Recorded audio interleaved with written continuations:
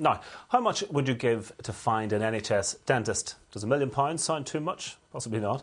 A recent recruitment drive to attract new national health dentists here cost £4 million and only resulted, we're told, in 4 new employees. A recruitment drive in the West failed to attract any suitable candidates. I'm joined by Fermanagh and South Tyrone MLA Tommy Gallagher and Donncha O'Carolan, Acting Chief Dental Officer. Thank you both for joining us. Tommy Gallagher, you've raised this issue. You're concerned. You're obviously representing the West, which finds it difficult to get NHS dentists. I mean, what are the issues you're finding on the ground? Well, there's still a good deal of frustration because people can't get treatment on the NHS. This is in Northern Ireland, which has the worst dental record in these islands, and indeed probably one of the worst in Europe.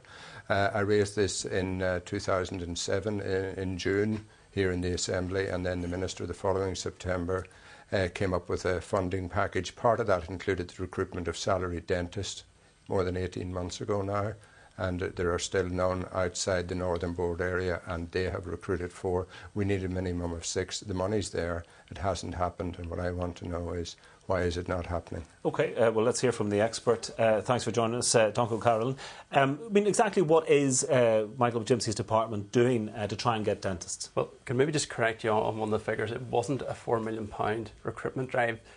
The £4.4 million, which the Minister announced in September 2007, was an overall package for funding health service dentistry. The vast majority of that money was spent on additional money for the practice allowance, which was for overheads allowance for dentists, and for improving infection control within practices. Only a small amount of it was for the salary dentists. The amount we made available at that stage was £400,000.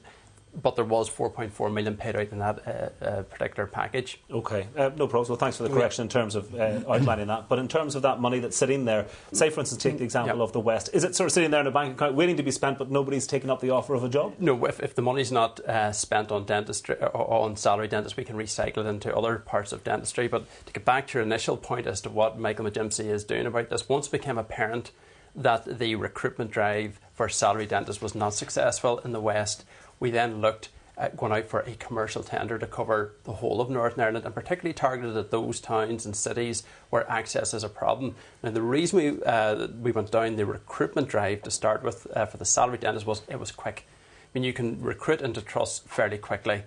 If you go down the route of a commercial tender, there's a consultation exercise, there's legislative implications, and there's the actual commercial tender, so that takes a long time.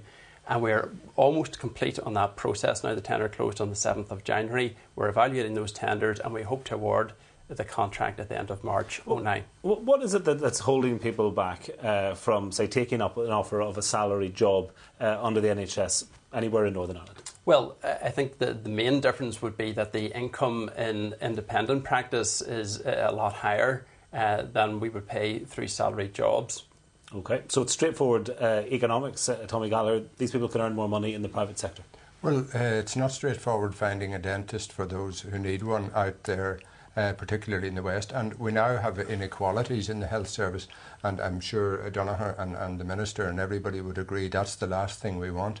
But because this initiative hasn't worked properly, as I've said earlier, if you live over in Antrim, you can get NHS treatment somehow or other, but you have no chance if you're living in the West, and we need that addressed very quickly now.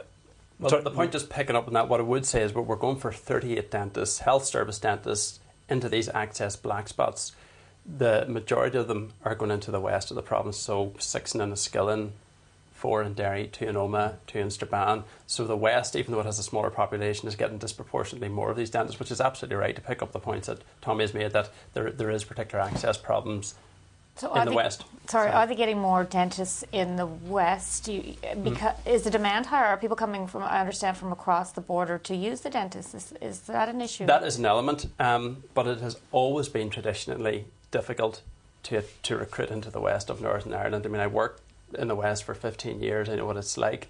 And there just has always been a reluctance of dentists to move. If they're not from that particular part of the world, they tend to want to set up in the east of the province. Is there any way you can kind of tie the education of dentists to working for the NHS? Yes, we have looked at that, and the answer to that is that legally it's extremely difficult to do. The only way to tie their education to delivering health service dentistry is to keep them in a training post. And if you keep them in training posts, that has cost implications as well. At some stage, they have to be able to go out into the independent sector. I think the answer is to make the dental contract attractive for dentists to want to come into it.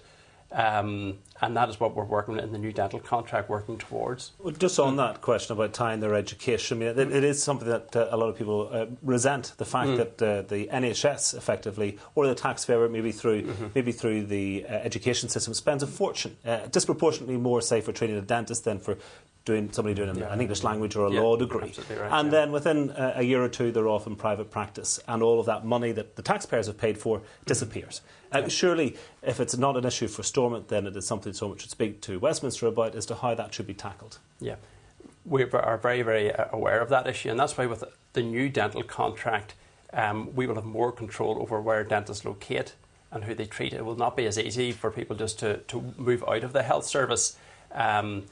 Whereas with the current contract, there's very little control over where dentists locate and who they treat. So that's the fundamental part. And the Minister has been very, very particular on that point, that the new contract doesn't leave us in that situation, that we are training up people and then they're able to walk into the private sector. OK, well, thanks for joining us. We'll have to leave it there, but we'll keep an eye out for this new contract to be awarded. No doubt, Tommy Gallagher, you'll keep us updated if it isn't working.